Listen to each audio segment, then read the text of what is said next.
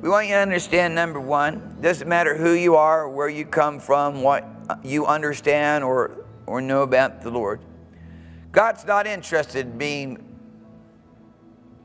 recognized or becoming an object of religious ritual.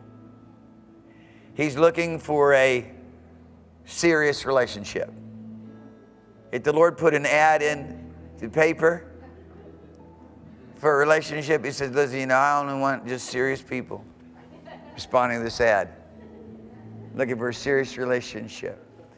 And I see some of you, I see some of you get your hands raised, and some of you don't, but I can still see in some of you, you're just worshiping the Lord with your heart and your affections. It isn't about what's coming out of your voice. I see some of you not even singing, but you're actually worshiping a bit more than maybe some other people are who actually are speaking words out their mouth. Because it's coming from your heart. It's an affection. So it doesn't matter who you are, it doesn't matter what you know about God right now, how long you've walked with God or haven't walked with God. Why don't you just turn your heart? I mean, I know, obviously, if you don't believe in God and don't think that there is a God, it's pretty much going to be hard for you to even begin to turn your heart towards God. What you turn your heart towards. But if you do believe that there is a God and that He loves you so much that He came for the purpose of bearing your sin away in His own body, destroying the separation that existed between you and God because of sin and iniquity. Because you just had a different spirit than God. Huh? You ever been around people who got a different spirit than you? Different attitude, different way of thinking. They're just so different, right? You can't have a relationship with them. You got nothing in common. You know what I'm saying? Of course you do. Because everybody experiences that. Well, it's even worse between man and God.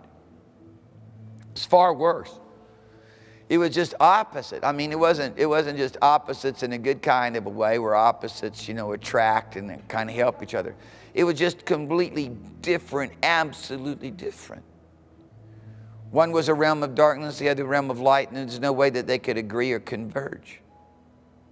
Father, in His love for us, made a way that all we have to do is call upon the name of the Lord Jesus Christ, and He'd give us a different spirit. He'd give us a new spirit, one just like His.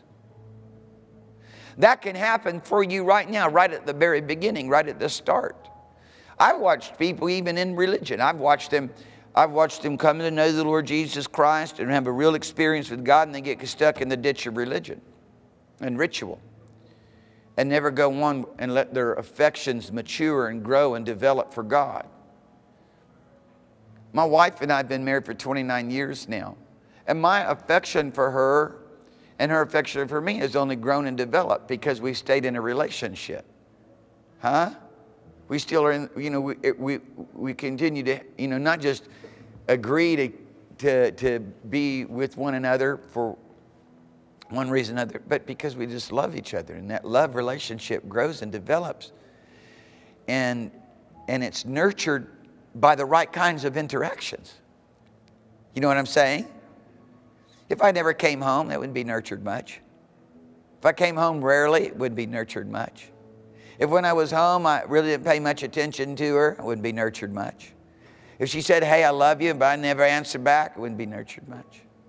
But then what happens if I start just doing more than that? Now I'm like, it's just always, I love you. I'm so blessed to be around you. Kisses, hugs, all the good stuff. What happens? That affection and that relationship matures and develops over time. It doesn't stay, it never stays what it cannot stay in the place and dimension in which it began. It's impossible. No relationship works that way. Today, we want you to understand that God's not interested in being recognized or worshiped as an object of religious ritual. He wants a serious relationship. And today, no matter who you are, if you just begin to open up your heart to Him and say, oh Lord, I want to know you. For us, it's not about the songs. I've watched as there's been a whole culture of songs and people touching heaven based on a song that somebody else is singing. I don't have a problem with you touching heaven based on a song that you're singing. But when you need to carry a CD around with you to touch heaven, you got yourself a problem. You understand what I'm saying? You need a CD and some incense. Or maybe you don't even need that. Maybe you just need a CD or well, I don't know. I want you to be able to touch heaven. Today, you come to a place called a house of worship, called a church, a place where the Father has poured out His Holy Spirit. The Spirit of the Lord is present. And sometimes it seems that we have to preach a couple of hours before people are liberated from the stuff that hinders them. We flow in the anointing, minister the Word of God by song and by prayer and by the Word. And then it's like towards the end of the meeting, the things that have been on people's lives and kept them from this realm of interacting with the Lord get stripped off. For the most part, I still know that there are people who still, basically, they don't feel any different at the end of the meeting than they did at the beginning. I understand that. But I'm not talking about that. It's an exception. I'm talking about in general. That's what God will do. And what He wants to be able to do for you today is He wants to bring you into a serious relationship so He's no longer an object of religious ritual. He's no longer a God that's somewhere far, far away that really doesn't become relevant to what you feel and what you think and what you do. You know how you feel it. How many of you understand that how you feel has a gigantic impact on your day? If you understand that, we got one step towards truth. One step. And Father God has purposed that you and I should be filled with the Spirit of the Lord. And that's heaven, man. He says continually be filled with the Spirit. That's like saying continually be filled with heaven. He says continually be filled with the Spirit. That's like saying continually be filled with joy unspeakable. He says be continually filled with the Spirit. That's like saying be continually filled with life and life more abundant. Who's going to say no to that? And then if you're going to say no to that, why? Oh, because you don't believe. You ain't tried nothing yet. You ain't done nothing yet. What are you talking about? You don't believe, right? Come on. You don't believe that the sun's shining outside? Get out your dark room. Go outside and take a look. It's really shining, you know. And that's especially true for people in Japan. There's so many people in Japan right now, huge population of the Japanese. Young people, they don't even go outside. They're under such oppression and depression. They stay inside the house all day. And they interact. All the interaction they do is on the internet. That's it. It's just like the devil. It's just like the powers of darkness trying to keep people from the reality of God's goodness, His life. Today we want the light of the gospel to shine brightly into your life. We want you to become a part of that which is going on in heaven. We want you to become a part of the church of the Lord Jesus Christ. And that's not a religion or a ritual or organization. That's a realm of life. And when we begin to sing, "Oh Lord, you are so good," some people say, "Well, Lord, you are so good. What's that mean?" And then some of you just like, "Oh, well, that's what we're singing right now, and we better go ahead and participate." But how about when you can feel it? Because it's real to you. It's real. We want these, God the Holy Ghost is going to make these things real to you. Hallelujah. Thank you, Lord Jesus. Thank you, Lord Jesus. Thank you, Lord Jesus. Blessed is your holy name, Lord. Thank you. Why don't you just lift your hands towards heaven? Now, you can do that all day long. You know that? With your heart. We're having you yield, lift your hands towards heaven right now just to yield to the presence of the Lord. But you could actually do that all day long. With your heart.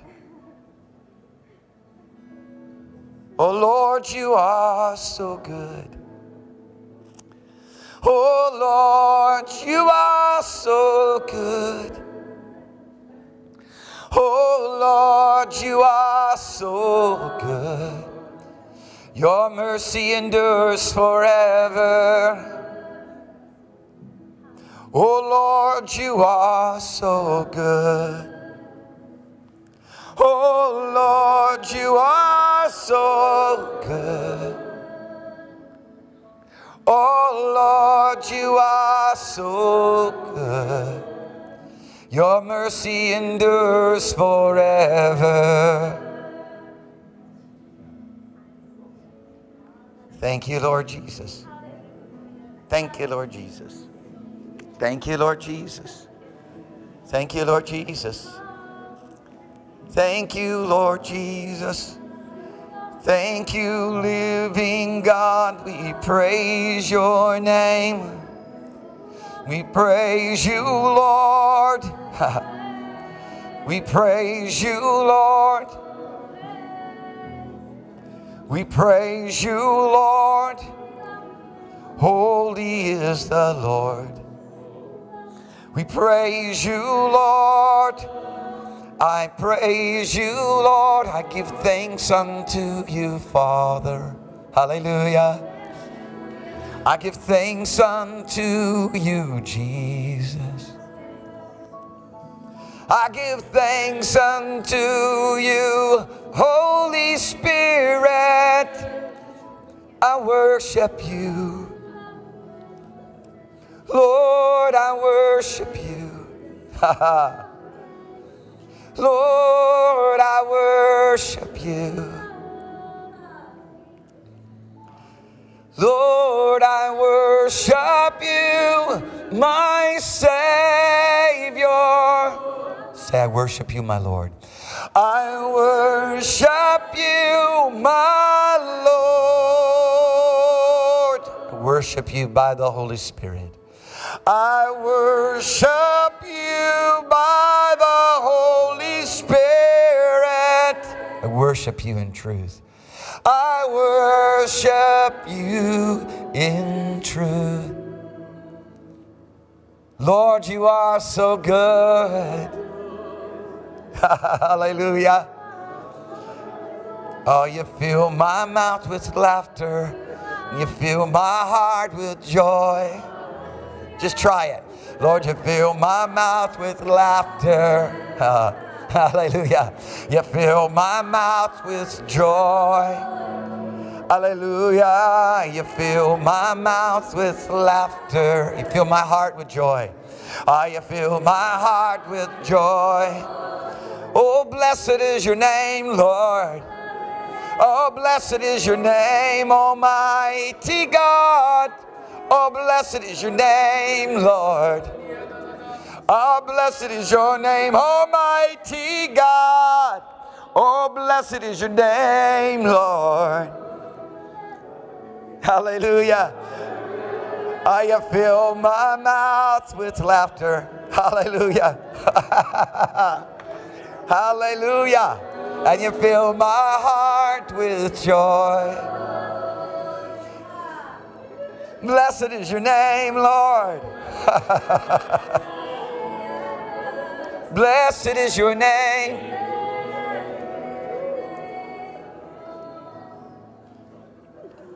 Those of you that know the Lord, why don't you just try lifting your hands towards heaven? Those of you that know Him. See what happens to you. The scripture says that you lift up your heart with your hands. Scripture says, let the lifting of my hands be as the morning's and the evening sacrifice.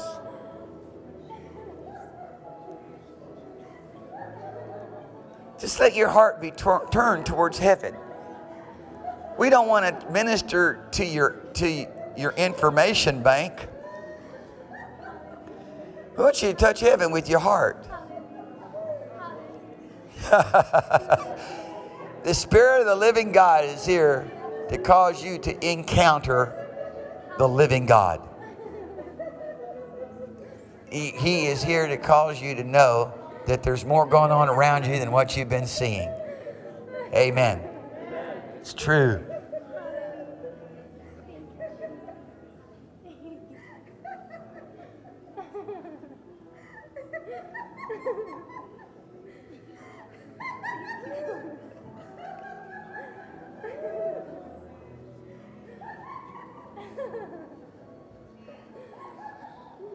Thank you, Father, for your loving kindness and tender mercies.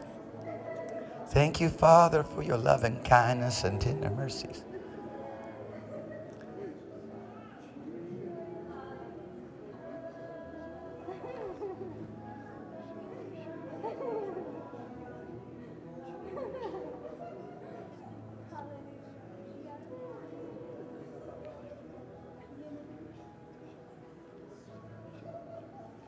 Oh Lord, you are so good. That's it. Some of you, I just see a couple of transitions going on now. I'm just looking around to see how many people touch heaven, can touch heaven, know how to touch heaven, have enough understanding spiritually to touch heaven. Because I know all of you are really smart. You can really retain a lot of information. I understand that. Not impressed, though. I don't think God is either. But how about touching heaven with your heart? How about receiving something of the goodness of God? That's what Father wants to just kiss you. He wants to hug you. He wants to love on you. It's true, man. It's true.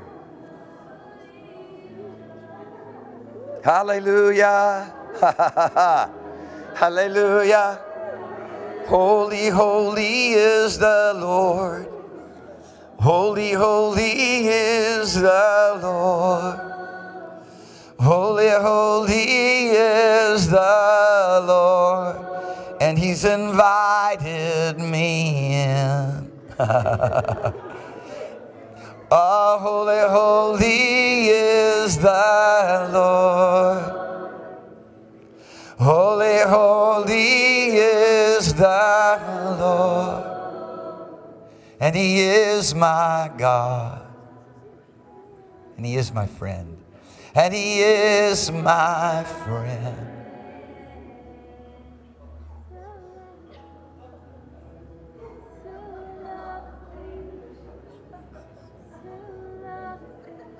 Hallelujah. Yeah, that's it. That's it, Paulina. That's it. Go there. Just go there. Just go there.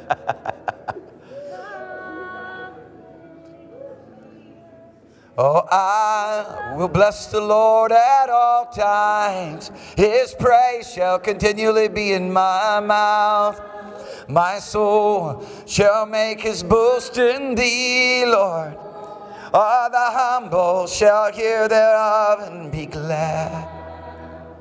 Oh, I will bless the Lord at all times. Lord, your praise shall continually be in my mouth. And my soul shall make his boast in thee, Lord. All the humble shall hear thereof and be glad. Oh, magnify the Lord with me. Oh, magnify the Lord with me. Oh, magnify the Lord with me.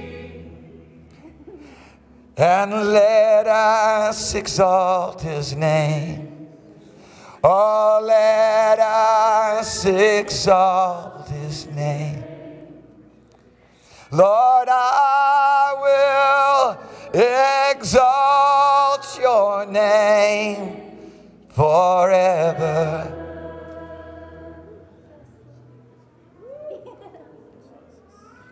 Lord, I will exalt your name. Oh, I will exalt your name. Lord, I will exalt your name forever. Lord, be magnified in me. Be magnified, oh God. Be magnified, Lord. Be magnified, oh God. Be magnified, O Lord, in my life.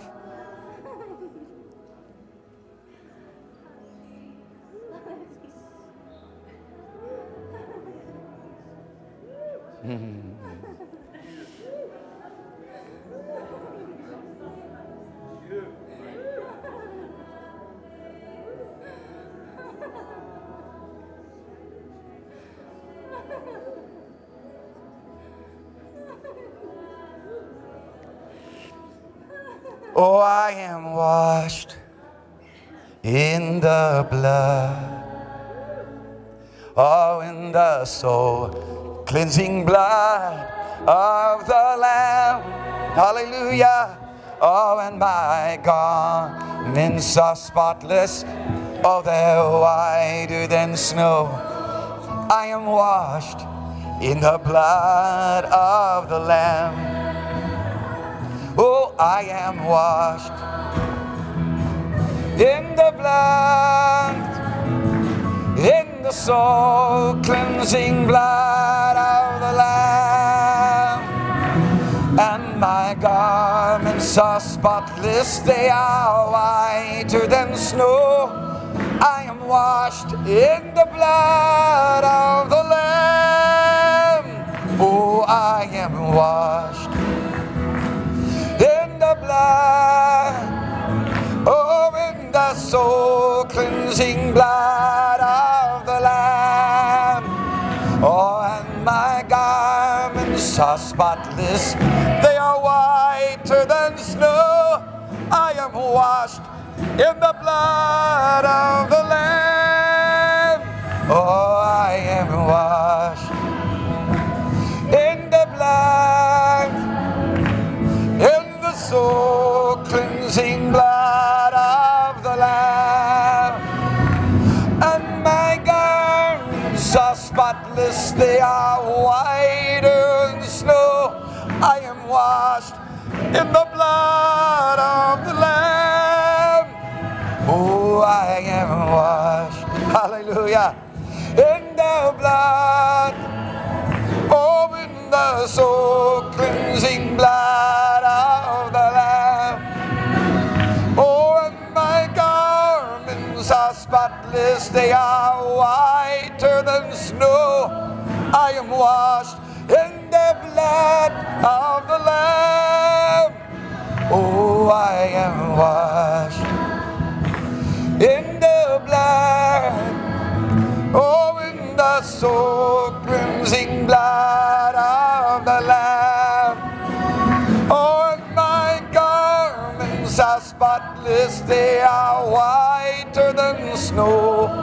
I'm washed in the blood of the Lamb. Hallelujah. I'm washed in the blood, in the soul cleansing blood of the Lamb. And my garments are spotless, they are whiter than snow. I'm washed in the blood of the Lamb. Hallelujah. Father, we praise you. Father, we love you. Lord, we magnify your holy name. Lord Jesus, we praise you. Lord Jesus, we love you. And we magnify your holy name, Lord. Hallelujah. Blessed is your name, Lord Jesus. Blessed is your name, Lord Jesus. Do one more song. Blessed is your name, Lord Jesus. Blessed is your name, Lord. Blessed is your name, Lord Jesus.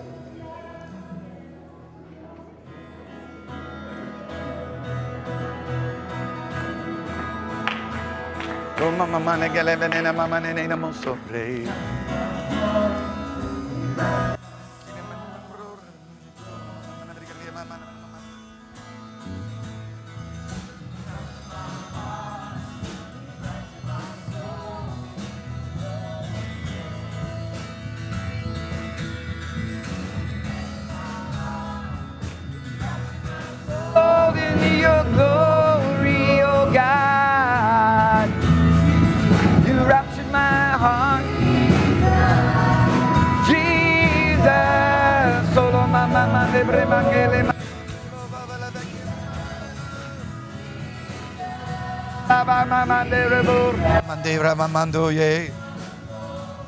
Oh,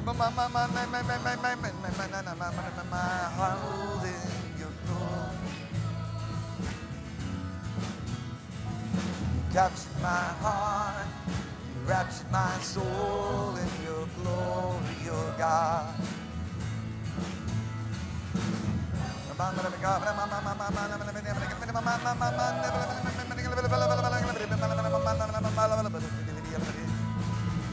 Capture my heart, capture my soul in your glory, oh God.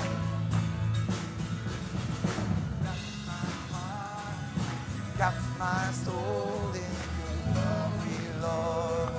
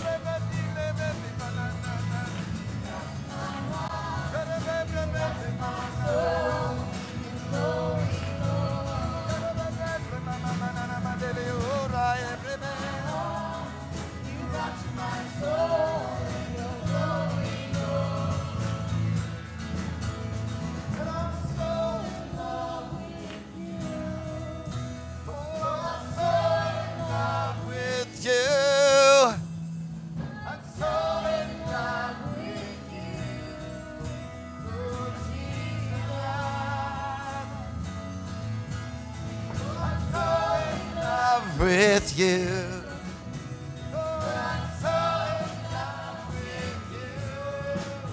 Oh, I'm so in love with you. Almighty God, my Savior, I'm in love with you. Oh, I'm so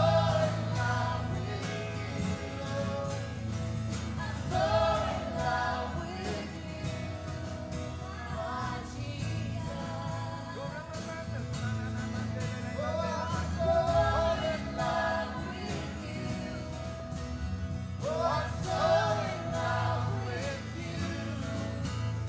I'm so in love with you.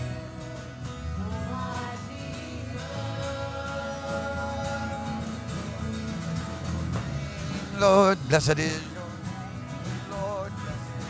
Blessed is your name, Lord. You wrapped my soul in your glory, Lord.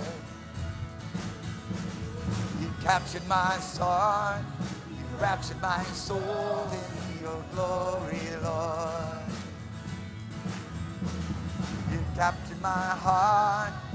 Raptured my soul in your glory, Lord Jesus. You captured my heart. You raptured my heart in your glory, Lord. You raptured my soul in your glory, Lord. Hallelujah. Love with you. I'm so in love with you. Oh, I'm so in love with you. Lord, my Jesus. So in love with you. I'm so in love with you. Oh, I'm so in love with you.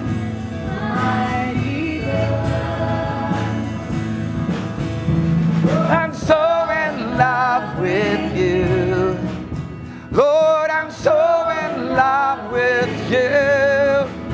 Oh, I'm so in love with you. Lord, my cry. I'm so in love with you. Almighty God, I'm so in love with you. Oh, blessed is your name, Lord. Almighty God, I'm so in love with you. I'm so in love with you. Oh, blessed is your name. Blessed is your name, Lord. Blessed is your name, oh God. Mighty is your name, Lord Jesus. So in love with you. So in love with you, Lord. Lord, we worship and we praise you. Lord, we worship and we praise your name, Lord. Lord, we worship and we praise your name, Lord. Lord, we worship and we praise your name, Lord. Lord, we worship and we praise your name. Lord, we worship and we praise your name, Lord. Lord, we worship and we praise your name. Lord, we worship and we praise your name. Lord, we're so in love with you, Almighty God. Come rule, come reign, come take your power in Jesus' name. So in love with you. We're so in love with you. Oh, we're so in love with you, Lord Jesus. You captured my heart. You raptured my soul in your glory, Lord. Hallelujah. You captured my heart. You raptured my soul in your glory. We're so in love with you, 'cause you put your love in us. Oh, we're so in love with you, Lord Jesus. Hallelujah. Oh, we're so in love with you, Lord. Oh, we're so in love with you. Oh, we're so in love with you, Lord Jesus. Hallelujah. Hallelujah. Hallelujah. We give thanks unto you, Lord. Hallelujah. Hallelujah. We give thanks unto you, Lord. Oh, you captured our hearts. You raptured our soul in your glory. Lord, you captured our hearts. You raptured our souls in your glory.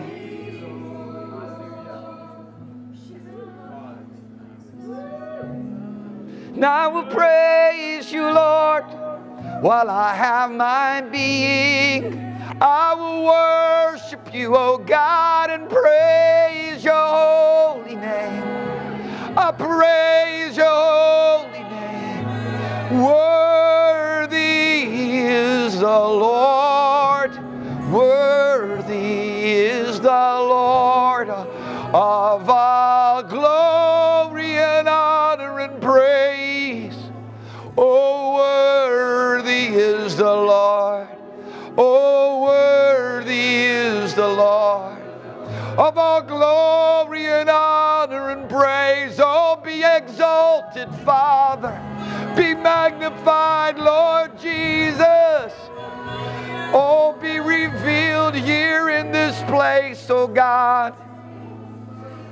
Be revealed in your manifest presence in our lives, Almighty God. Hallelujah. Be revealed with your manifest presence in our lives, Lord.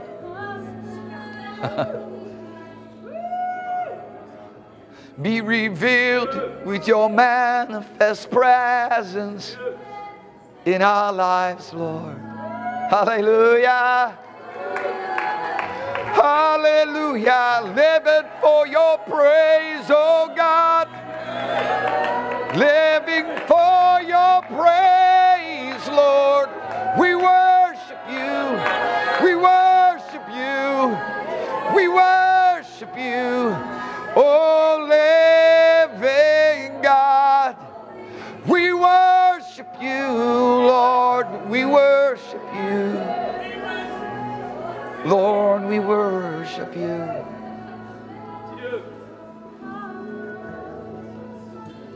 Father, we thank you that you've given to us an anointing to turn the lost from the power of Satan unto you. Those who are blind, oh God, blinded by the spirit of disobedience, by the god of this world. Father, we thank you that that yoke can be broken right now in the name of Jesus by the anointing. Father, we pray in Jesus' name that your church would so arise in that glory throughout this land called the United States of America, that every church would become that place set on fire by the power of the Holy Ghost, burning with the brightness of your own presence and power. Oh God, that religion would no longer have the upper hand. Religion would no longer dominate, but the truth and the relationship that you've given to us would be that which becomes visible, that the light of life may shine today. To the hearts of every man we pray. In Jesus' name. In the name of Jesus, I break off every mind-blinding spirit.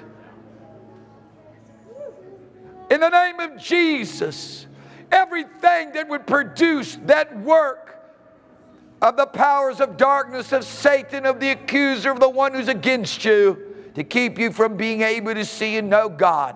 Today, in the name of Jesus Christ, I set you free. You come out of your prison now. In Jesus' name. Hallelujah. Amen.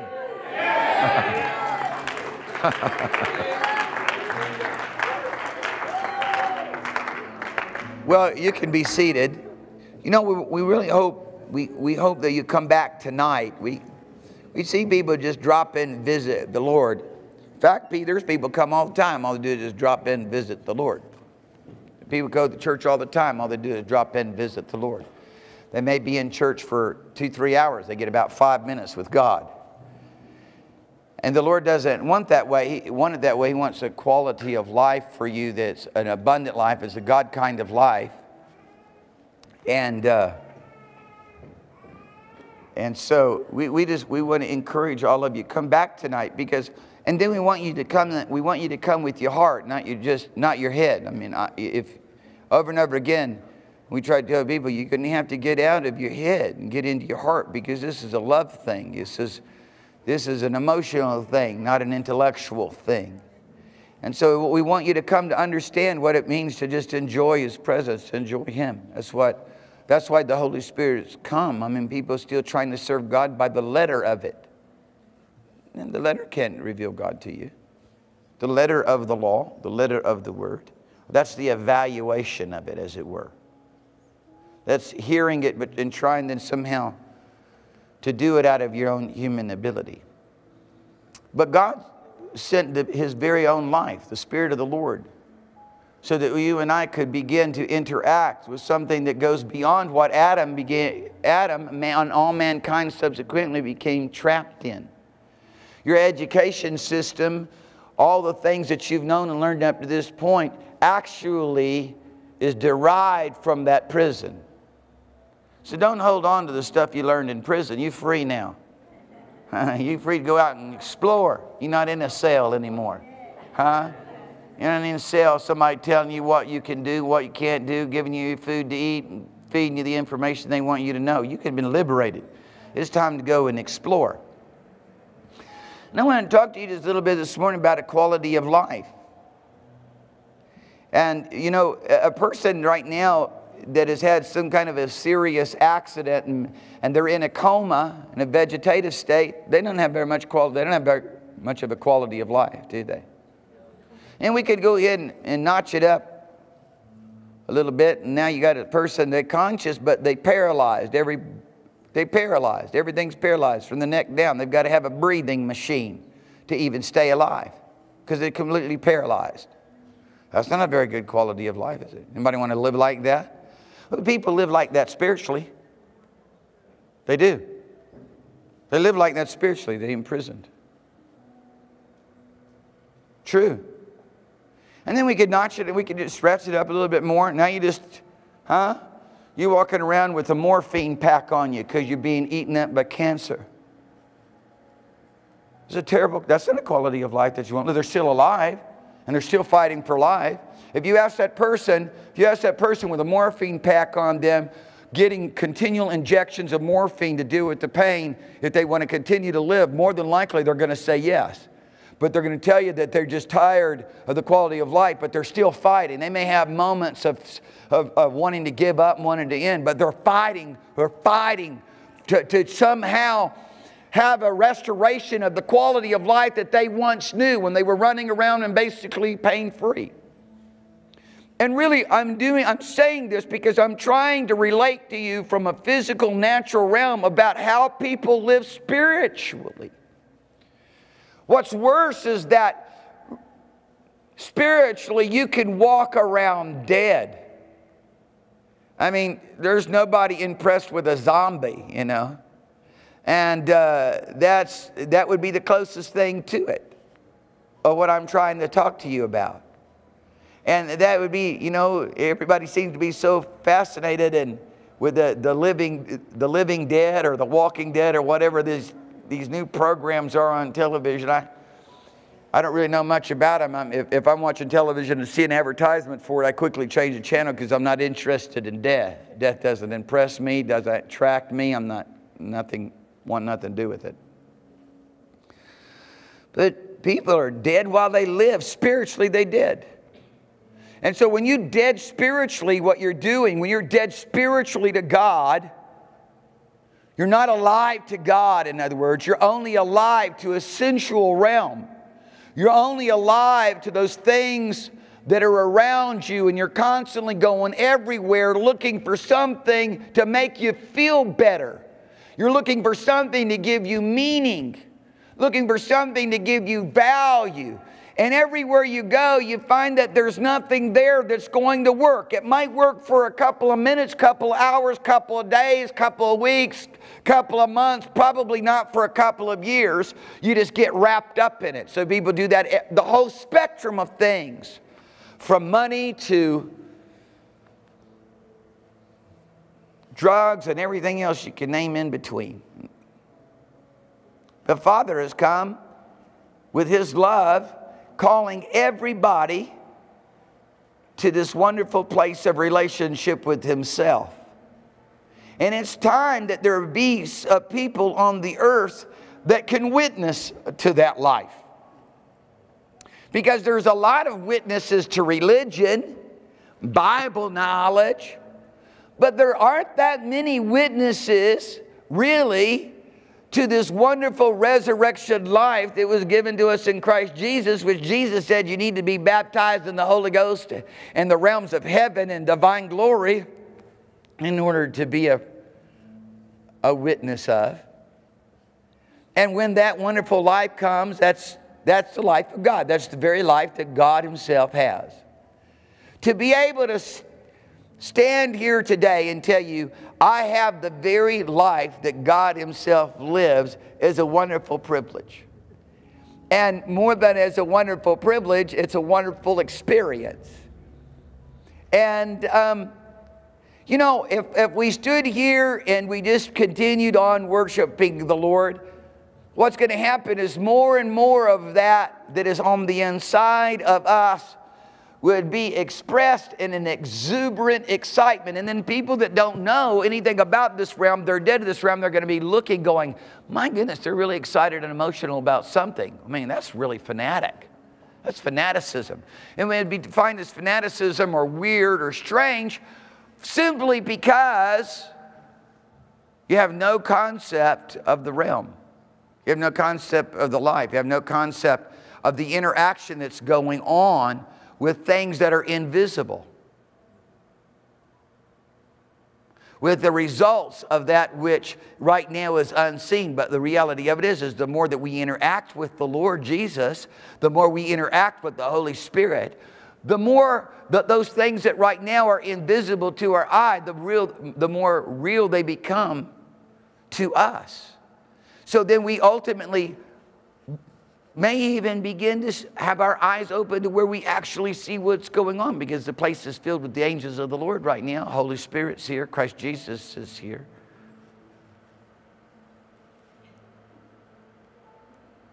But if you're distracted with all the stuff that belongs to this world, and then you're trying your best to somehow mitigate what's going on in your life with a little bit of religion, that's not going to go very far in relationship with the Lord. And He's calling you into a place where you can know Him, interact with Him, feel Him.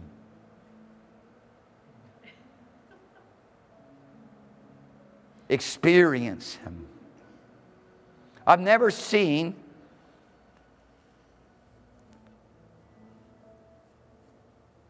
Christ Jesus, as it were, in the flesh. I've had visions of Him, but just to be able to reach out and touch Him and handle Him with my hands. I've never seen Him that way. But I sure continually feel His presence. And His presence is so overwhelming and intense to our emotions and to our life that it's about the only way you could describe it. It's like a fire burning. Some people describe it like volts of electricity that doesn't hurt you, because it's just indescribable. It's just volts of an overwhelming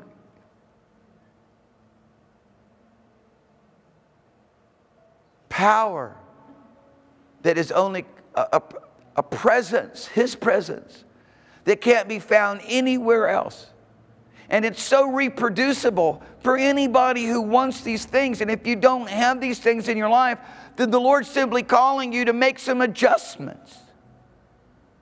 If you've called upon the name of the Lord Jesus Christ and you've been born again and you've received this wonderful gift of salvation, and you're not having a real, tangible interaction with God, there's some things about your life that you're holding on to that Father wants you to let go of, because they're keeping you from Him. They're holding you back from Him.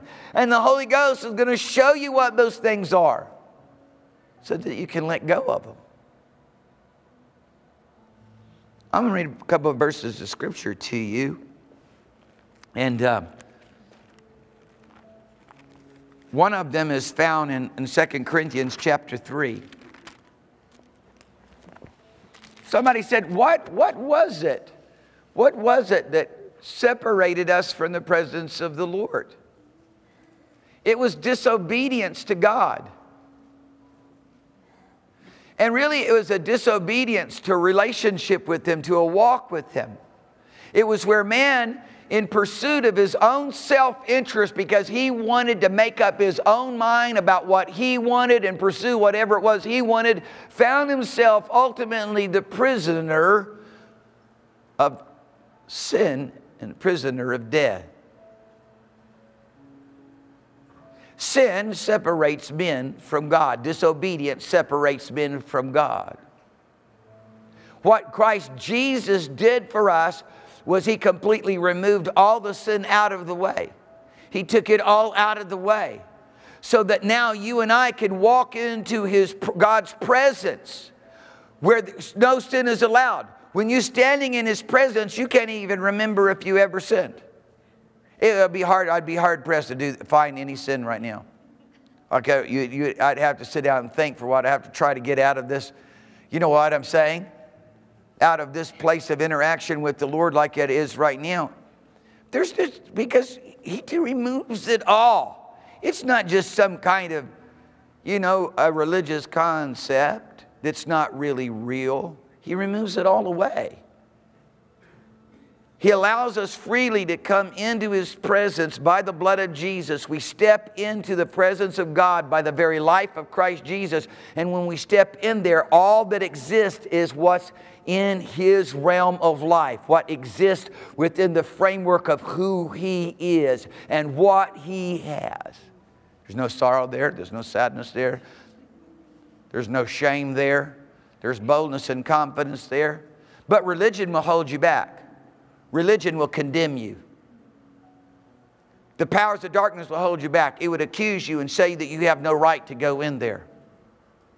Attachments to things that belong to that realm of darkness will hold you back because your heart is not right with God. You still regard iniquity in your heart. You still like it. You still enjoy it. It's still something that you're going to do. You're going to maybe go ahead and say, Lord, I'm sorry about it right now, but you don't really mean it. And that holds you back. But Father's made it so easy for us. He's given us the ability to truly be sorry for sin, to repent, to be converted, to have a whole new life, to be filled with the same desire that the Holy Spirit has, to be filled with the same desire that Christ Jesus has in regards to where He feels about the Father, to where we don't want those things. And if we did trip up in them, we'd be deeply grieved, so deeply grieved and tormented by it, we would say, you know what? I don't want that anymore. It's keeping me from the better thing. I don't like pain. Nobody likes pain. They like feel good. And I'm going to tell you right now, God will help us to understand the sting of death that is in sin. He will. The law tried to do it. And the law did a somewhat of a job convincing men how exceeding sinful sin is. How that sin really had as its consequence, you can't come near me. That's what the Lord would say to His people. His people that were with Him in covenant relationship, He said, you can't come near me. Stay way out there. I'm going to go with you. I'm going to be in your midst. I'm going to consecrate you to be my people, but you can't come near me. He says to Moses, set bounds around the mountain so that nobody comes and gets close to me because they're separated from me. They don't have a heart to know me. There is no provision or means to deal with the sin and the iniquity in their life. And so he set apart, sanctified a couple of people throughout history to be able to interact with Him, all for the purpose of ultimately bringing Christ Jesus into the world. And now Christ Jesus has come into the world, taken away sin, so that anybody who wants to come to Him, I don't care who you are, how messed up you are, how bad you are, all the evil things that you've done. It doesn't matter all the bad things you think that you might still do, or all the evil things you think you might still do. You can come right now, call upon the name of Jesus because you're sincere about it. You want to know God, and that's God also who puts that hunger in the hearts of men. And I know God puts that hunger in the hearts of every man. It's true. The Spirit of the Lord has come pleading with men, drawing men. There are many who are stopped for so many different reasons. They've been educated in the secular system that has taught them things that are not true and that are clearly outlandish lies. And they've been gullible and bought into it because after all, it was the person with the PhD or some degree who's supposed to really know, and you believe the doctrines of men. You believe the ideologies of men. You bought in on the lie. Just because they could pull a few rabbits out of the hat, do a few sleight of hand tricks. It's true. It's true. Just because they got smart enough to send a rocket up in the atmosphere, up into space, doesn't mean they know much beyond that. But yet we want to go ahead and we want to esteem them the modern day gods. There's more idolatry and intellectualism today than there was in wooden and clay and molten idols of yesterday. People don't know it.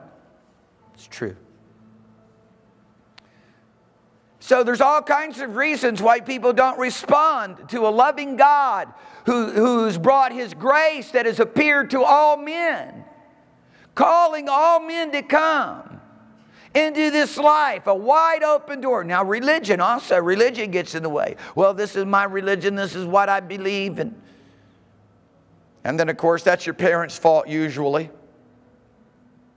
Because you're going to go with whatever religion, especially if they had a strong structure of identity there, you can go with whatever religion your parents believed. If there was a strong sense of community there and identity, it'd be hard for you to break away from that. But it all comes down to this. It comes down to a real, genuine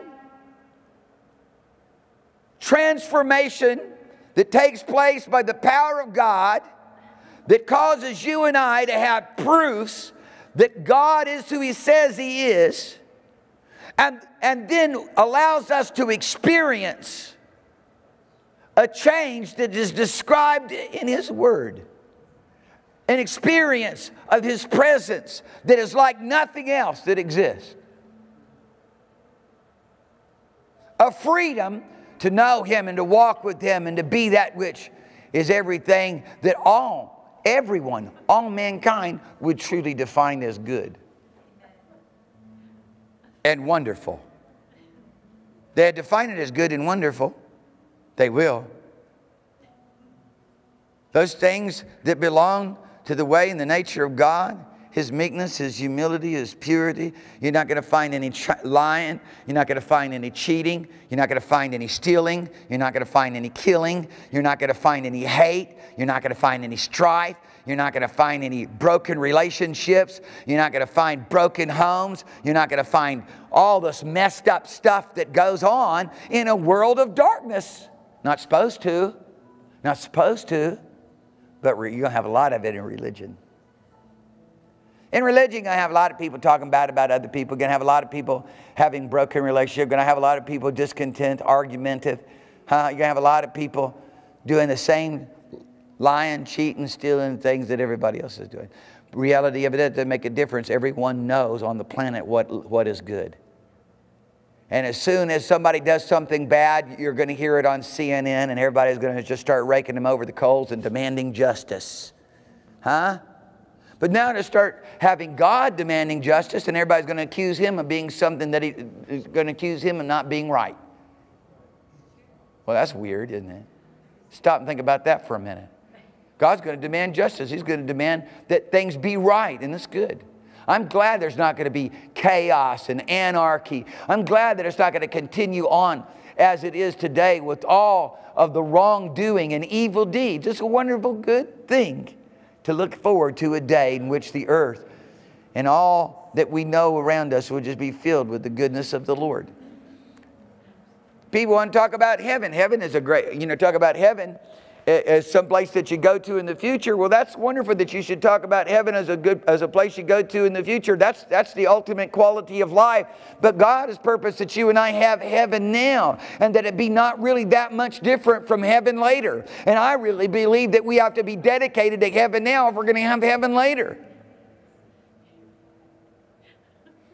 And then he would say, well, you don't know what I'm going through. That makes no difference what you're going through.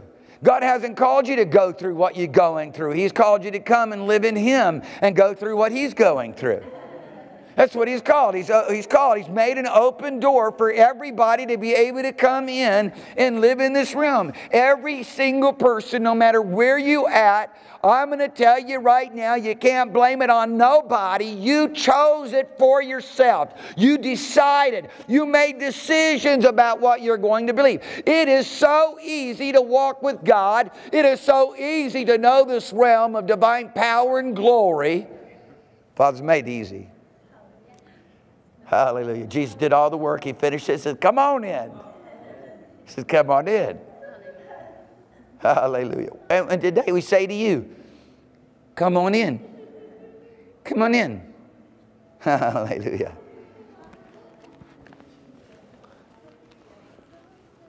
In 2 Corinthians chapter 3,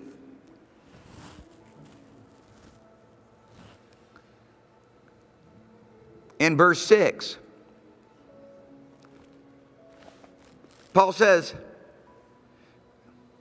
God has made us able ministers of the New Testament, and we don't minister the letter. We're not here running down all the Greek words and Hebrew words for you and lining them all up and telling you what they all mean so you can think about it and try to do better. We're here ministering the Holy Ghost. We're here ministering to you the Spirit of the Lord. We're here telling you about where God will give you a heart change, a desire change, a spirit change. See, back in the verse 3 here, he described these people who were changed. They're not religious. Somebody says, well, do you know God? Yeah, I know God. I'm a Roman Catholic. I'm a Baptist. I'm a this. I'm a that. No, that means nothing. That doesn't mean nothing. Do you know God? Yes, the right answer, yes. I have been born again. I've been transformed by the power of God. God lives and dwells on the inside of me. Right answer. That's what God did. God set everything up so that you and I one day would have an opportunity through and by calling on the name of the Lord Jesus Christ for a miracle to take place in our life. All heaven stands right now watching, paying attention to anyone who puts that name upon their lips and calls on the name of the Lord Jesus in a sincere and true heart to come and work a miracle on their behalf and destroy everything that belongs to sin and iniquity, to run every demon spirit out of their life. To break off every stronghold to that which would separate you from this quality of life. This abundant life, this life of God, the same life that He is living. There's many times, I get around people and I can see and I can sense and I can feel what it is that they're allowing into their life, what they allow to traffic through their life, what they allow to go up and down the highway of their emotions and the highway of their thoughts, and the highway of their attitudes. God wants to deliver you from all that mess. You get happy in Jesus, you'll never talk bad about another person the rest of your life, because all you'll be able to see is good. When you step into the goodness of God, all you can see is good. There are a lot of people that are outside. They've never stepped in. They come. They believe that Christ Jesus is Lord. They believe that these things written in the Bible are true, but they're just standing outside of the gate. They've never stepped in. That's why the Lord Jesus Christ said, He said, strive. He said, be in anguish about entering into the narrow gate, the narrow door. It's like coming up to this great walled kingdom. It's just, on the other side, there's this amazing beauty and splendor. There's this amazing life. There's this amazing, every good thing that you could have possibly ever want or desire is right on the other side, but there's only one way in, and it's this very narrow gate that you've got to kind of turn to the side and kind of hunch down a little bit and squeeze through to get in. That's the way Jesus described it. This is very narrow. A lot of people haven't been willing to enter into the goodness. They know about the goodness on the other side, but that's the life of the Spirit. That's where the Spirit of the Lord is. That's the heavenly life. That's the same quality of life that God Himself is living. They're stuck in religion. The worst thing about being stuck in religion is that you don't strive. You're not in anguish. You're not in great desperation about getting in because you think that you're right. You're good. And the preacher preaches and you say, well, why is the preacher picking on me? And the minister ministers and you somehow can't find the capacity to respond. God wants to change that for you today. Father wants you to show you how easy it is to walk into this abundant life and live here. I'm not talking about some imaginative land. I'm talking about a place that is reproducible over and over again. The statistics say that there's 750 million people on the planet today who've received this wonderful new birth experience. And I think that's great. That's wonderful statistics. I just really wonder, because if that's really true, then all each person needs to do is reach 9 people and the whole world saved. That's, you know what I'm saying? I have a little bit of trouble with that. Are you listening to me? I have a little bit of trouble that 1/7 of the people on the planet really know the Lord, because I don't think that that would be that way, or even 1/8, 1/9, because I believe that if 1/9 of the people on the planet knew the Lord, it would be overnight, and the rest of them would know Him too. I think there's a lot of religion. There's a lot of religion centered around the new birth experience, just like there's a lot of religion centered around Buddha. Buddha was nothing more than a man who was a Hindu, who was in anguish about the fact that he was going to spend 53,000 life cycles as an insect or an animal because of his sin. And he was trying to somehow find a way out, and there was no way out. And I can go on and say the same thing about other leaders of religion. But it is not necessary. What's necessary is to talk to you about who Jesus is, and then to ask you, well, what are you going to do with Jesus? Because you're making a decision about what you're going to do with Jesus. You're making a decision about what He's done for you. You're making a decision about what kind of life that you can have. God says that those that come to Him must believe that He is truly here, right now. That's what He says. And that belongs to a faith realm that God says without faith it's impossible to please Him. They that come to Him must believe that He is, and that is not is existing somewhere, but is right here, right now, like He says He is. That He is God in the midst of us, that He is our God and wants to make us His people, and I am one of His people. I'm His people. Amen.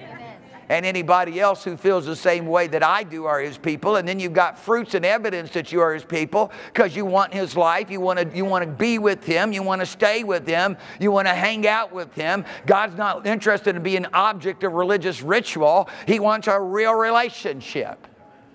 And if you're interested in having a real relationship with God, then that means you're going to hang out with Him and stay with Him and not be willing to be anywhere else other than with Him and Him with you. And that's it. That takes care of everything else. You listening to me? Yes. Otherwise, it's the letter.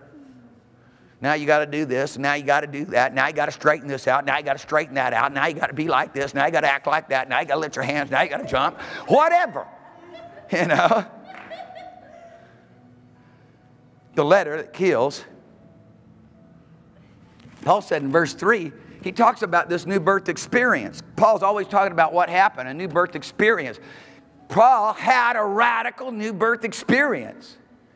He seen Jesus and it blinded him. I'm telling you, he had to be healed. He saw Jesus for real, and after having seen Jesus, Ananias had to come lay his hands on him and pray for him so he could receive his sight, because he was blind. Blinded by the light of His glory. He had a real, genuine, new birth experience, and when Ananias came, laid his hands on Paul, at that moment he was born again. At that moment. He could have been born again when he saw Jesus, but Jesus made me a covenant partner with Him to do His work. And that's the way it goes down. People say, well, why don't Jesus come talk to me? He's set it up to where that I would come on His behalf and talk to you and have the witness of His presence, so you could visibly see the activity of God at work in me. And so with all of His people who are called by His name. Hallelujah. That's the way it works. He said, all authority is given to me in heaven and earth. Now go on my behalf. Go make disciples out of nations. That's a whole lot of power and authority. And I had one of the leaders of the church, one of the primary leaders of the church of Nepal. I was talking with him this morning, and he was telling me about how the church is growing and how they're continuing to build new, expand the church. And when I said, yes, not seen nothing yet, man. You making the whole nation as your disciple. Get ready, man. It's more than you can contain. Hallelujah. Praise God. And I feel the same way about the United States of America. And, you know, listen, people think, well, all this money belongs to this one. No, it belongs to me. It belongs to the church. God blessed this nation for the church's sake. That's how it all came down. This land was turned over to the church of the Lord Jesus Christ. Go back and review the history. God blessed this nation and worked miracle after miracle of impossible things took place so that ultimately this could be a sovereign nation. And that's why in Congress there were church meetings until the turn of the century. From the 19th century into the 20th century. At the very heart of this nation, in every go read what's on the monuments in Washington D.C. and the leading education centers. They put scripture up, like my wife put scripture up on the walls at her home. They put scripture up everywhere. Somebody says there's a separation between church and state. Well, you know what? That may be true. But I'm going to tell you right now, God was at the heart of the state. And so we printed His name on our coins and on our dollar bills. Give me a break. You got that much proof? You're going to go ahead? Come on. You know what I'm saying?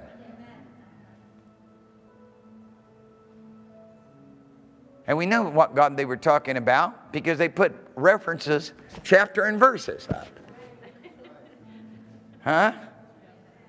No Hindu Sanskrit up. Huh? No Quran up. Huh? I can go through the list. Nothing. Chapter and verse. We stamped it upon.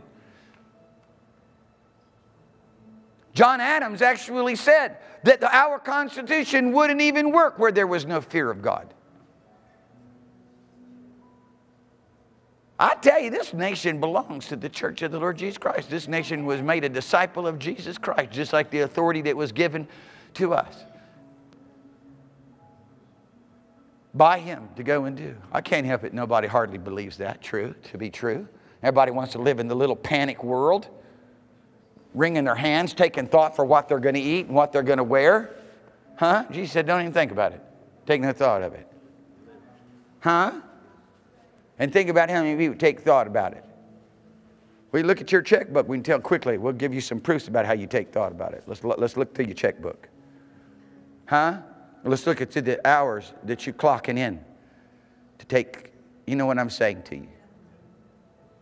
But, you know, the Lord still loves you. Don't get me wrong. It'll definitely hinder you. Attitudes of the heart. Because you can still do many of the things that you're doing, be blessed, and not even be something you take thought of. Don't get in the way of all that you're doing in the kingdom. I hope you can understand what I'm saying to you. But all of these things, they can't be learned. All these things I'm trying to describe to you, if you try to get it into your little intellectual hopper and figure it out, it's going to come up void, blank, zero, no comprende.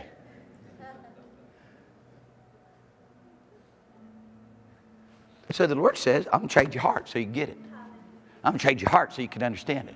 I'm going to do something that your intellect can't comprehend. I'm going to do something that your mind cannot understand. And so He says to the people that have been born again, born of the Spirit, in verse chapter 3, He says, inasmuch as you are manifested, you are revealed to be the epistles of Christ. You literally are a written letter written by Christ Jesus for everybody to read.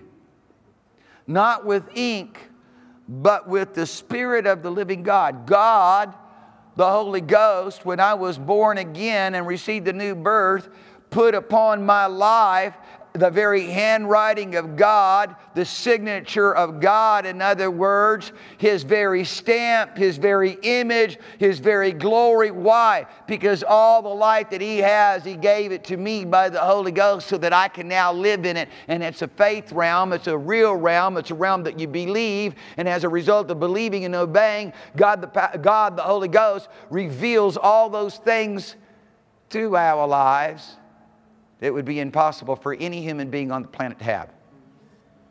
That's proof you've been born again. You have something that's impossible for anybody else to have without the power of God, without a miracle. That's it. If what you got anybody can have it, and other people look like they got it too, and they can do it on their own. You don't have what the Bible's talking about. You don't have this new covenant. You don't have what Christ Jesus died at Calvary's cross for you to have. You listened to me. Somebody says extreme. I am extreme. I'm just like Jesus. Extreme. Take no thought for what you shall eat or what you shall wear. I'm extreme. Be perfect, even as your Father in heaven is perfect. Extreme. Hallelujah. Extreme. Eat my flesh and drink my blood, Jesus said. Otherwise you have no life in you. Extreme. Narrow is the way, and few go on that narrow way. But broad is the way to destruction, and that's where the masses are. Extreme. That's me. That's me, because I'm just like my Lord. The beautiful thing of it is, it's extreme, and it's got to be extreme because it needs to be underlined how different it is from everything else. Hallelujah. Jesus is not another choice on the shelf of all the idols and all the religions and all the gods, and you're going to choose the Jesus God and the Jesus religion. He's not there. He's not in the same lineup. He's not even in the same category. You won't even find him there. And then if people have in their hearts other gods alongside him, he leaves. You can have no other God alongside him. And the God of self, the God of your own will, God of your own purposes, will rob you from the quality of life that God has for you. I pray in Jesus' name that your eyes would be open, that you could see the devices that Satan is using against you to destroy your soul, and you call it pleasurable, and it's hell. It's hell. You call it enjoyment and entertainment, and all it is participating with death. Every sin produces death. God's law is true.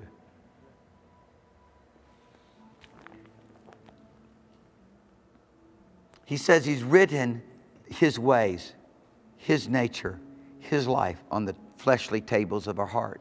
That's what all the prophets said concerning the new covenant God would make.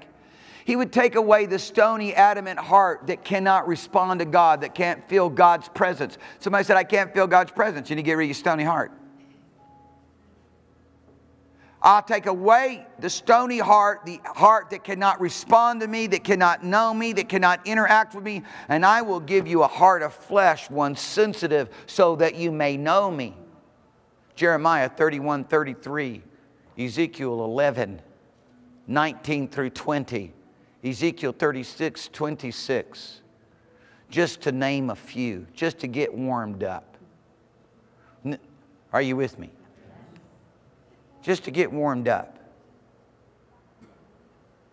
about the day that we now live in right now, where he lives in us and walks in us. Hallelujah. That Paul's going to once again talk about very shortly here in 2 Corinthians chapter 6. Don't turn there. Verse 16.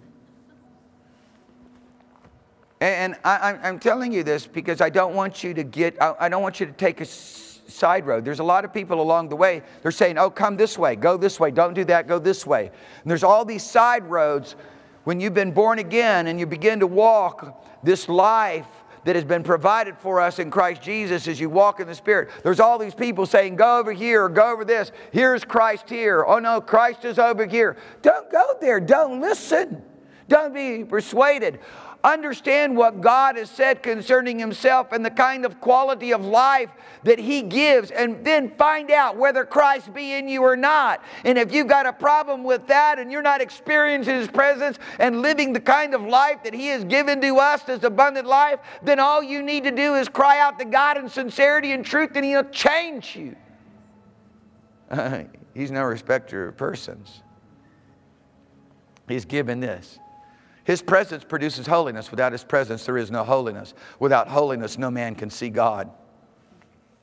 Holiness is not produced because you listen and you do all the things out of your own human effort and discipline that God says to do it, because he said the law was weak and that it depended upon the flesh, human ability. He said, but what's happened now is he's ministered to us this transformation by the Holy Ghost. And then he talks to us about this glory here, that now we do it not by the letter, not by trying to comprehend what God says in His Word and then through our own efforts do it, but by the power of the Holy Ghost who lives on the inside of us. He reveals the Word of God through us by revealing Christ Jesus to us, by revealing this life in our own life.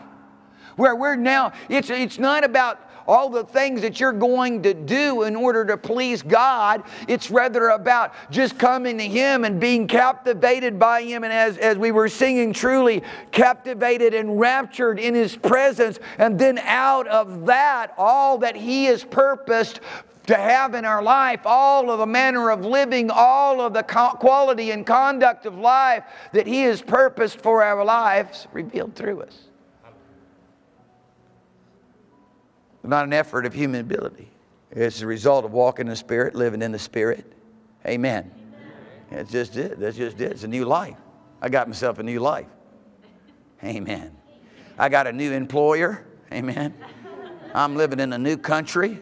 I moved out from where I was living. I'm not in the same place anymore. Not in the same surroundings anymore. A real translation. Translated out of the kingdom of this world into the kingdom of the dear Son. I'm not waiting to live under His rule and reign. It's going to come to pass in the near future. He's going to take His power and come rule and reign. I'm living now in His rule and reign. That's why I don't have disease in my body and I won't allow disease in my body. I'm living in His rule and reign. That's why I have peace and won't allow worry. I'm living in His rule and reign. That's why I have love and not hate. I'm living in His rule and reign. That's why I have His manifest presence instead of living a self-interest life. Hallelujah. Hallelujah. He's all that I need. And He's all that I want. And when you determine that in your heart, God's going to make sure that that's exactly what you have. Hallelujah. He'll capture you. He'll captivate you. So many people really begin to be touched deeply in their emotions towards God when some disaster is happening in their life. Like they got a sick loved one who's on their deathbed. They get really deep with God. They have a disaster. They begin to get really deep with God. I'm really deep with God because I've been born of the Spirit. I don't need disaster and problems. I'm deep with Him because He's in me, He's living in me. He produces this very desire and passion for God. I'm not manipulated by circumstances and by surroundings. Hallelujah. I'm inspired. Hallelujah. By the living presence of the living God. Paul goes on to talk about the Spirit that gives life. And then ultimately he concludes down here in verse 17. He says, now the Lord is that Spirit. Hallelujah. And where the Spirit of the Lord is, you've now been liberated. You've got jubilee. Amen. Some people say, well, they say liberated. They think, well, now you can go do whatever you want to do. That's not what it's jubilee. You've been liberated. The Spirit of the Lord is upon me because He's anointed me to liberate you. That's what Jesus said. Hallelujah. Where the Spirit of the Lord is, you liberated. You liberated from the sin that the law condemned. You're liberated from the conduct of living that was different and other than God, and now declared to be one with Him, acceptable in the beloved, you His and He's yours. My goodness, if you lived in that all day long, if that just became the heart and attitude and thoughts of your mind, my goodness, everything would change. And I pray in Jesus' name you'll decide that that's the way it's going to be from now on. That you, for this day on, live the good life. The highest quality of life that money cannot buy.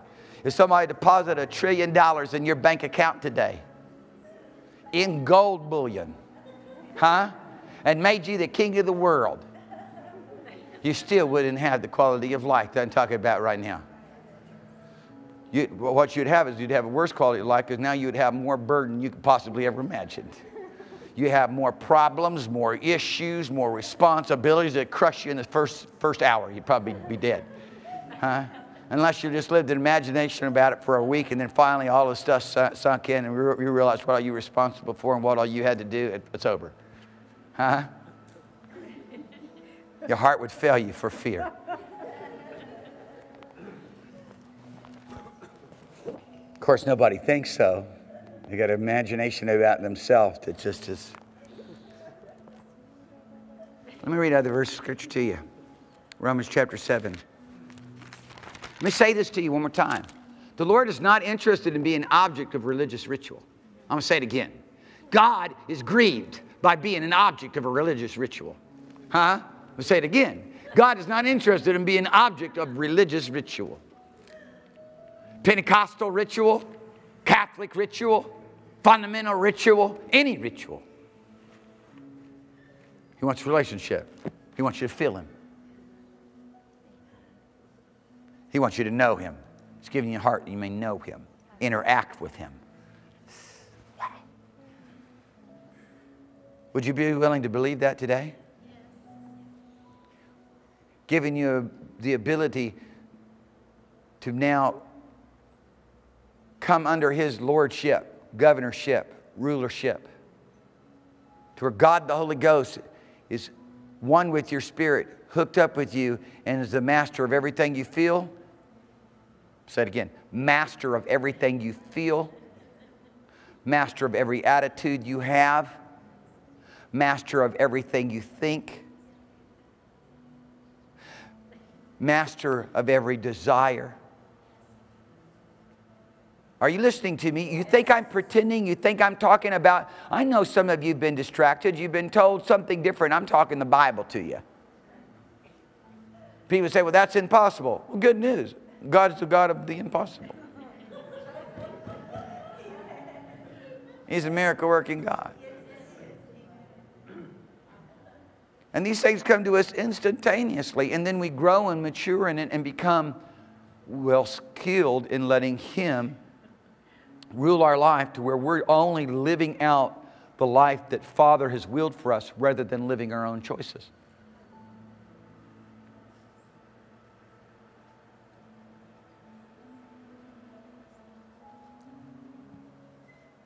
Amen. Amen. Romans chapter 7.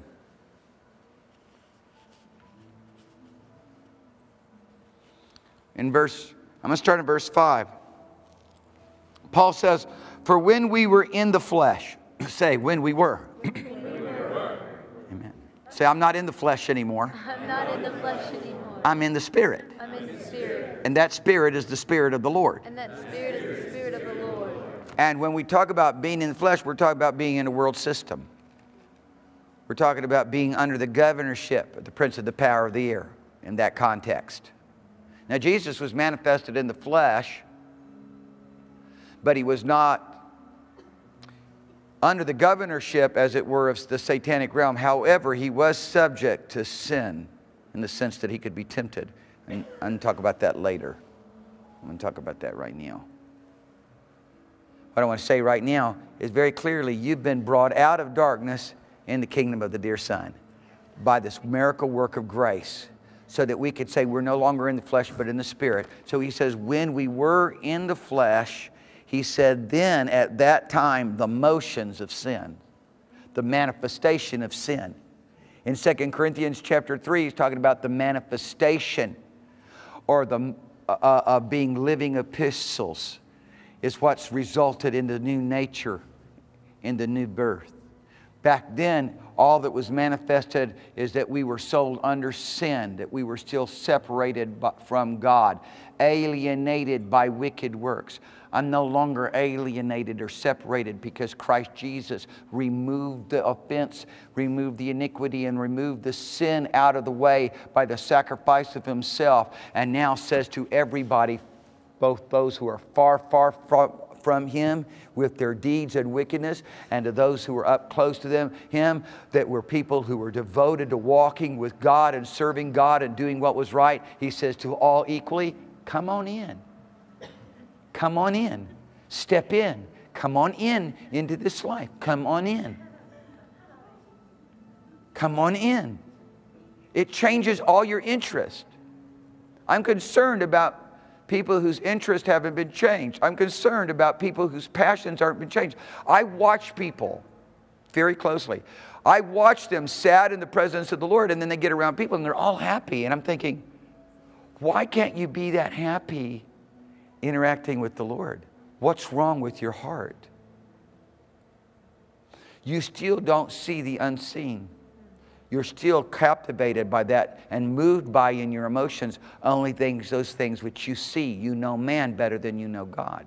Father doesn't want it that way. And He would take you as little children and He will instruct you and develop you to where you can really truly interact with them. But you've got to be willing to come along. You can't stay a child the rest of your life. I meant, maybe you can. Paul was writing to the church and he was saying, you're babies. You're still babes. He's saying to them, after such a long time, when you should be old enough to receive these things, you're still those folks that need to be just given, you know, milk. Because you can't give the baby much more than milk. It'll choke him and it mess up his stomach, it clog up his digestive system. He'd die on you, get bloated stomach, at least be in pain severely. Can't handle it. Father wants you to come on in. He wants you to lay aside all those things that you believe, that you know and that you think, and start living by what He knows and what He thinks. Something that is brought to us by the power of the Holy Ghost. I hope this is good news to you. There's people in here today. I haven't actually. I've been watching you because I've got great peripheral vision. The Lord blessed me with an amazing peripheral vision. I've not seen you smile one time the whole meeting. Why? You have to, because there's something going on in your attitudes, in your emotions, that God wants to change. He wants to fill you with His emotions, His attitudes. You're stuck in your quality of life, and He's got a quality of life for you that is abundant. It'll put a smile on you. It'll put joy in you. You'll be more excited about interacting with Him than any human being you see on the planet. You'll be more happy about what He's saying than what your test results were.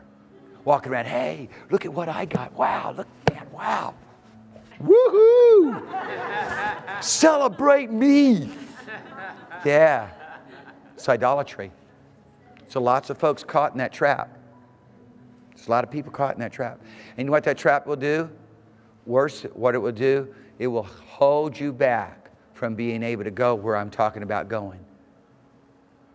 It wouldn't be so bad if it was just celebrate me, get all excited about me, if you were also celebrating the Lord. Okay? Reality of it is, celebrate me, the consequences of it keeps you from being able to celebrate the Lord. That's the worst part of it. You got to watch that stuff. Your mind will play tricks on you. You're not as smart as you think. Believe me. Believe me. That's why it's not about the letter. It's not about the intellect. It's not about what you know. It's about a miracle change that God provides for us when He gives us what He knows by His Spirit. And that's really about kissy, kissy, hug, hug, love, love. Want to stay with you. Want to be with you. Want to be like you. Want to do the things you're doing. Amen. That's what Papa's calling us to do. Amen. Hallelujah.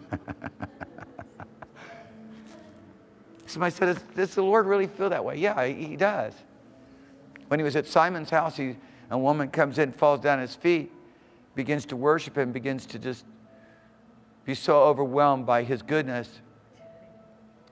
And she begins to kiss His feet, lets down her hair, and begins to dry His feet because her tears saturated His feet. But it was so much that she could wash His feet with her tears. That's worship, man. That's being touched. It's being touched deep. Being touched deeply. So I said, well, I did not touch that deeply. Oh, yeah, you are. Yeah, you are. We'll slam your finger in the door over there. We'll hear you howl. Oh, yeah, you are. You touch deeply by the things that are important to you, meaningful to you, valuable to you. God, the Holy Spirit's come to give you a new meaning system, a new value system.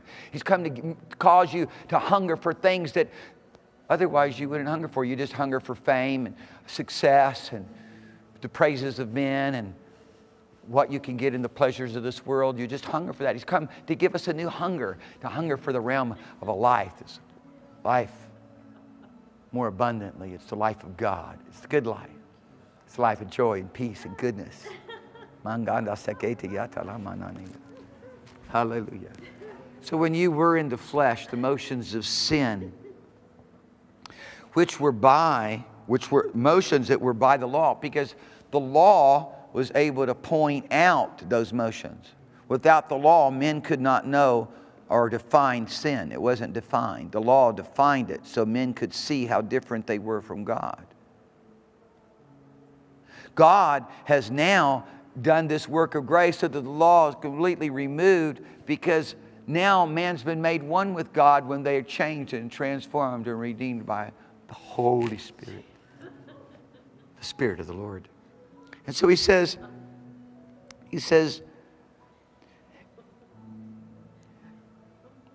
those things, those motions of sin, which the law pointed out, which the law was able to describe. And of course, Paul's going to spend a lot more time in this chapter explaining this verse.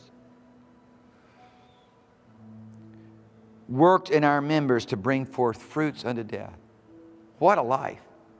So what fruit do you have? Oh, I got death fruit. Would you like some? No, thank you. I've got pain, I've got sorrow, I've got suffering, I've got loneliness, I've got despair, I've got unhappiness, I've got deep need, I've got hurts, I've got offenses, I've got bitterness. You don't know how many people have done me wrong. In fact, everybody's done me wrong. Well, what would they have needed to do you right? Well, the first thing is they need to not correct me. And they need not tell me that I need to change. Huh? And, well, you know, if you really started analyzing that, it would get weird quickly. You ought to write that down sometime. Spend some time struggling. What would it look like if people would have done me right in my life?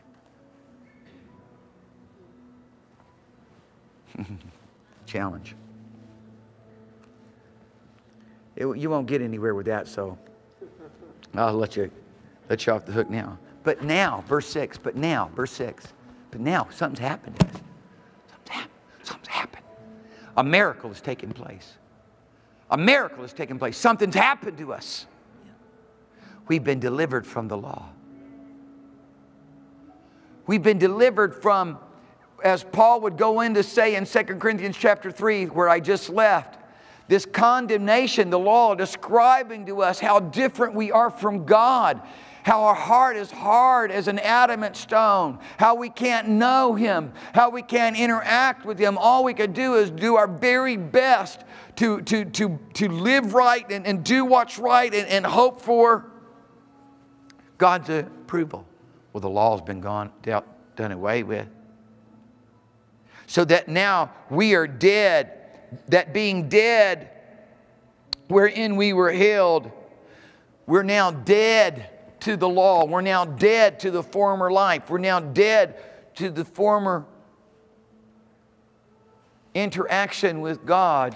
And now something's happened. Now, being alive to God, I'm putting that in there, being alive to God. I'm putting in a statement of my own, just so you know where we're at. That we should serve in newness of spirit.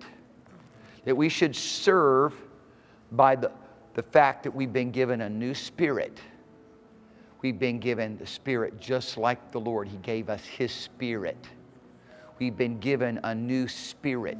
It's a newness of life. This is the Spirit of the Lord. And where the Spirit of the Lord is, you've been liberated. You've been liberated from what the law condemned. And so much that Paul called it the ministry of condemnation. Somebody said, oh, the church is a ministry of condemnation. No, it's not. It's the ministry of righteousness. And just because you don't want to step into this life in Christ Jesus, then you're going to be condemned. If you're listening to the voices of the law, you're listening to the voices of the powers of darkness, because you're in prison to that, yeah, you're going to be condemned. But if you hear been born of the Spirit, transformed by the power of God, well, it's liberation. It's jubilee. It's proof. I've got it proof. I have it proof. And I'm not going to have it any other way. I'm going to wake up in the morning and I'm going to say, Lord, I thank you that you're going to live your life through me today. I give myself to be led by you. I won't allow anything but joy in my life. If all of a sudden I get a little bit upset or discontented about something, I'm going to catch myself right away. I'm going to say, no, we're not doing that. It ain't that important. It's important for me to do what the Lord wants me to do. And He wants me to be happy all the time. He wants me to joy and rejoice. He wants me to trust Him. I'm not getting off in that. I'm going to pull myself back over here because you and I decide. And then when you live like that, guess what? You grow and mature in that realm to where all of a sudden that is the way that you live. Otherwise, you're making a decision, no, I'm going to be anxious, I'm going to be upset, I'm going to be worried, I'm going to be concerned, I'm going to make my own way, I'm going to fight for everything I got, whatever. I'm going to be in the midst of the struggle. I'm going to be cranky and short and snappy and whatever, got to do whatever I'm going to do to get through the day. You're living your own life. What the Lord did when He gave us His Holy Spirit, He put a watch on our mouth. He put the watch on my mouth. So David had to say, pray, put a watch on my mouth. Now, I was born in spirit, watch came to my mouth. And then if I say things that are not pleasing to the Lord corrects me severely. He rebukes me severely. And I say, oh, I'm so sorry. I'm sorry, Lord, forgive me. You put a watch on my mouth. He keeps the door on my lips. Hallelujah. So that every word that's coming out of my mouth is an offering, a sacrifice to the Lord. And if I tell a lie or if I say something that is not altogether true, I'm immediately, instantly, totally convicted by the Holy Ghost. And immediately repent. And you just go repent to men too. And I'm going to tell you right now, just start snapping you too. Huh? Had a person telling me the other day how they were, this is what we need to do, and they were creating this scenario, and I said, what on earth? Don't say that. That's all a lie. Oh. Trying to help soothe something with somebody. Don't do that. And didn't He put a watch on your mouth to keep the door of your lips? Isn't He governing your heart? Isn't He governing your decision making? Does He still allow us to make decisions? Absolutely. He gives us the choice. And if we choose, say, Lord, I want you to lead me, and I want you to guide me, and I want you to make this, I want you to fix this, I want you to work this, I want you to perform this. I give myself to you. He'll do it. He'll take the hardest situation and turn it around. He will. He will. People have a whole lot of opinions at the beginning of the process. I've been through this over and again. They have a lot of opinions at the beginning of the process, but time will always be the ally of truth.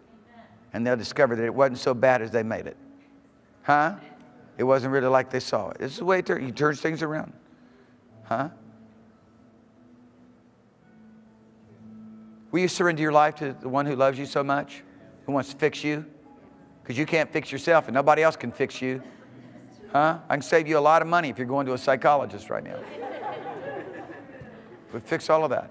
If you got identity problems, we'll fix you right now. Jesus will bind up the broken heart, all that stuff that messed you up inside, caused you to have a distorted image of yourself, a messed up identity of yourself. You don't know who you are, where you come from. Fix it all. In a moment, in an instant, twinkling of an eye, the power of God to come upon you and change you and show you how to live a new life. Now, you'll have still the choice to go ahead and continue to live your own life. It's just that now you have the ability to know God. Now you have the ability to choose to follow Him. Huh? His Father He could have made it more simple. He'd say, go climb the highest mountain you can find and do, 10,000 push-ups or whatever. And just simply call upon the name of the Lord. Philip talking to an Ethiopian eunuch about the gospel. The Ethiopian eunuch says, what hinders me? And really, in the whole concept of what he was saying, what hinders me from being saved, baptized, having this new life that you're talking about? Philip said the one most important, salient point. He said, nothing hinders you so long as you believe with all of your heart. So long as you're really, truly sincere about being right with God and knowing God. That's all it takes for the miracle of salvation to take place.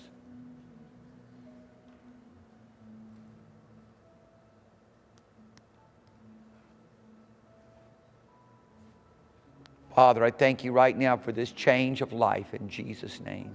A great change of life.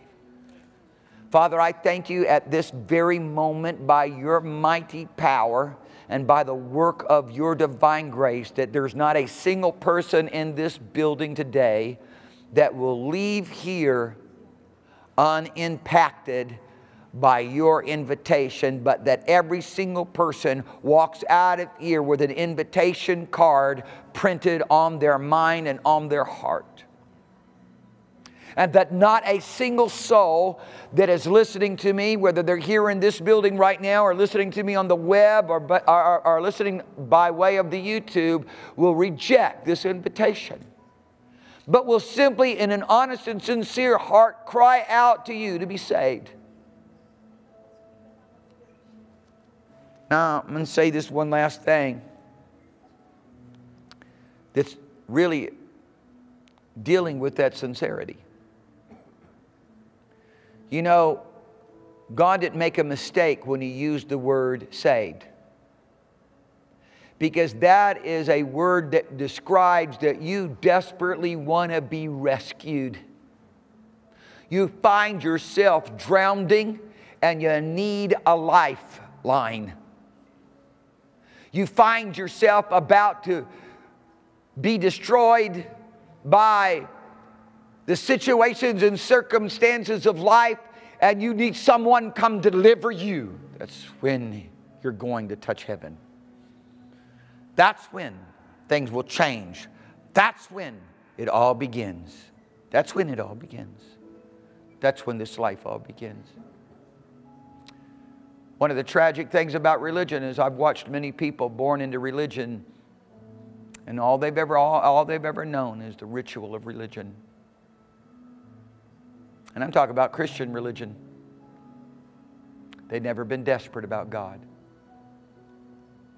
Been desperate about their religion, but not about Him. And today, in the name of Jesus Christ, the anointing of the Holy Ghost breaks off that yoke. So every form of blindness, no matter what form it comes in, whether it comes in the form of sin, whether it comes in the form of religion, no matter what form it comes in, that blindness leaves you today in Jesus' mighty name, so that you can decide for yourself how interested you are in the life that God has for you. Everybody, would you stand with me?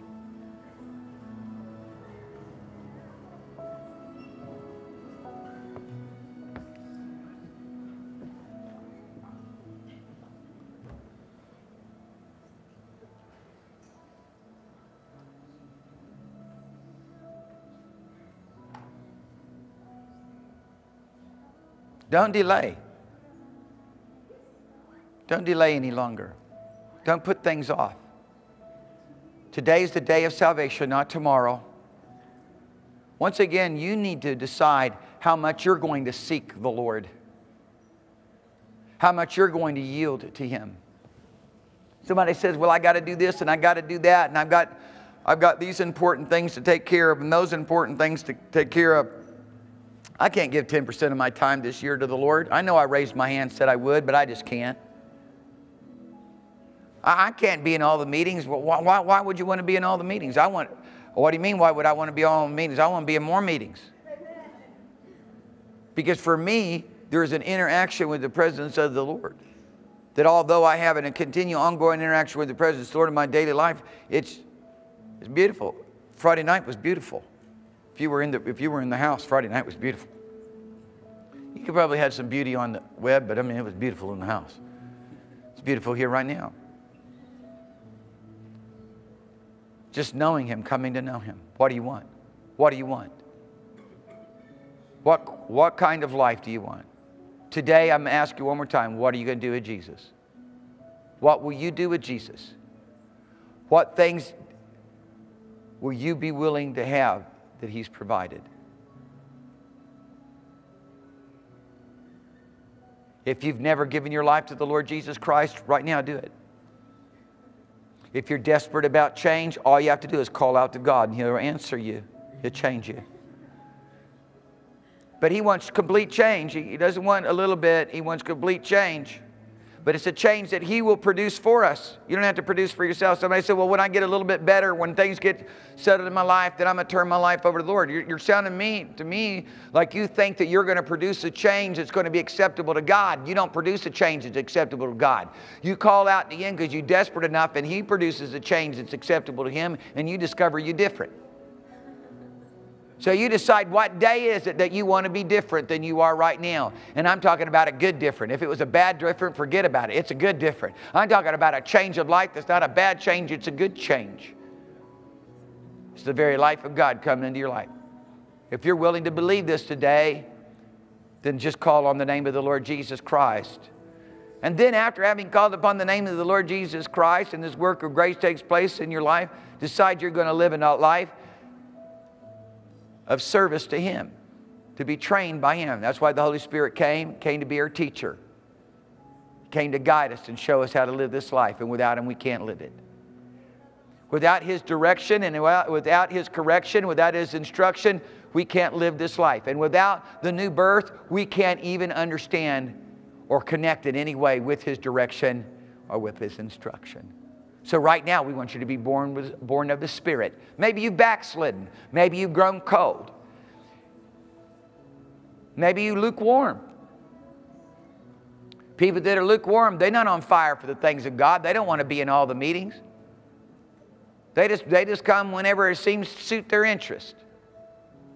Well, you're not right with God. Don't let anybody tell you you're right with God. That ain't right with God. That's lukewarm. Jesus said, I'll spew you out of my mouth. I have no fellowship with you. There's no relationship. Once again, God's not interested in being an object of religious ritual. He wants a relationship. He said, I'm not going to have a relationship with someone who's lukewarm about the thing. Were lukewarm people ever born of the Spirit? Absolutely. Otherwise, they'd have never become lukewarm. At some point, did they receive this miracle of salvation? Absolutely. But something happened in their priorities. Something happened in what they wanted for their life. Jesus said, not everyone who says, Lord, Lord, is coming in, but those alone who do the will of the Father. I'm going to live for His will. If you're going to live for His will, I want you to raise your hand right now to heaven. I'm going to say Jesus, I'm going to live for you. Holy Spirit, take over everything about my life. I give myself to be led by you, to be taught by you, to be ruled by you. Amen. Hallelujah. Well, turn to a bunch of people, tell them that you love them, bless them in Jesus' name. Find a bunch of people around you, tell them that you love them, bless them in the name of the living God. Especially somebody that you don't know.